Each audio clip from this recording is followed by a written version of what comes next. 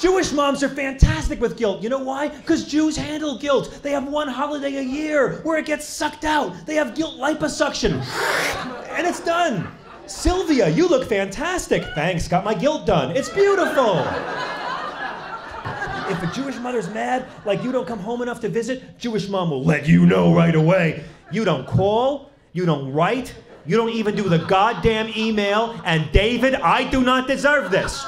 No, David, do you hear me? I do not deserve this. Attention must be paid. Where are you going tonight? You come home, you're home with you, me, and your father for 5 minutes, then you're going out with your friend. Which friend are you seeing tonight? The whore with the belly ring? You know what, David? I can't have a belly ring. You know why? Cesarean, that's why. 6 goddamn hours for you to go out with your whore girlfriend. Cesarean. I'm not angry, I'm just disappointed.